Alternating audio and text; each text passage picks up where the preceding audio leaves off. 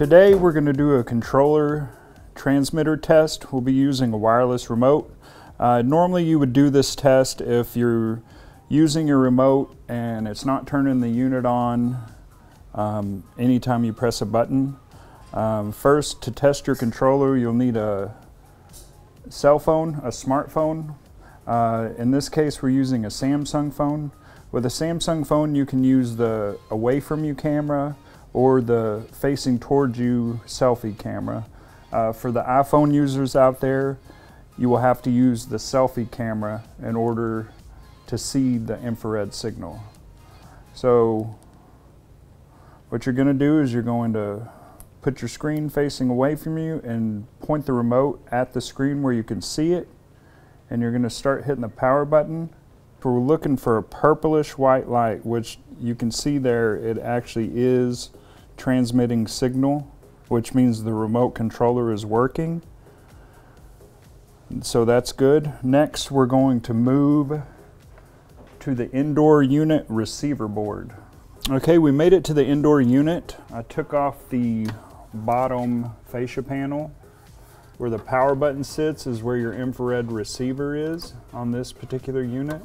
So we're going to set that to the side here.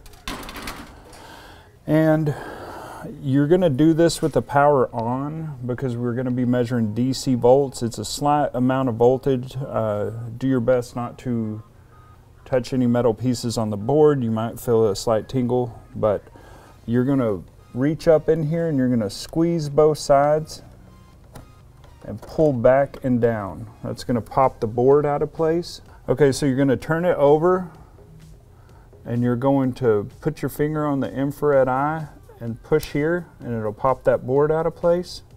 Just kind of work it and come all the way out. There we go. Set that to the side so I have free hands. So if you look at this board here, these three poles coming from the infrared eye into the board are where we're going to be measuring today. If you look closely at this board, it's labeled V out, VCC, and ground. And we're going to do V out to ground and VCC to ground.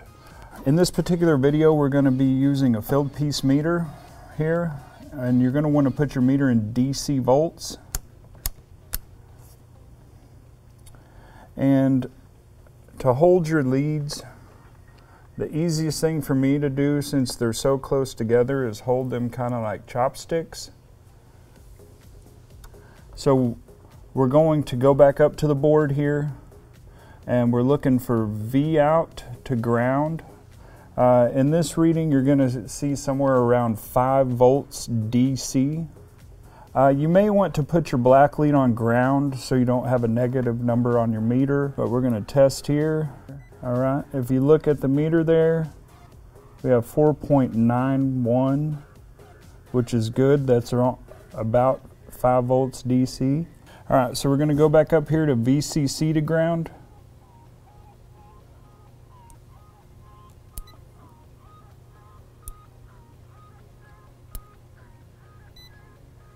And if you look back at the meter, we're getting 4.82. It's kind of fluctuating there. That's just me moving on the meter. But that's also correct. So this turns out to be okay. If you weren't getting the 5 volts DC there, if it was way under 5 volts or 0 volts, or if it was way above 5 volts, like 12 or 15, you would actually replace the receiver board. In this case, it's okay, so we're going to go ahead and further troubleshoot the main PCB and fan motor. For service manuals and other documentation, please visit our website at samsunghvac.com or use our Samsung HVAC mobile app to download any technical documentation. Thank you.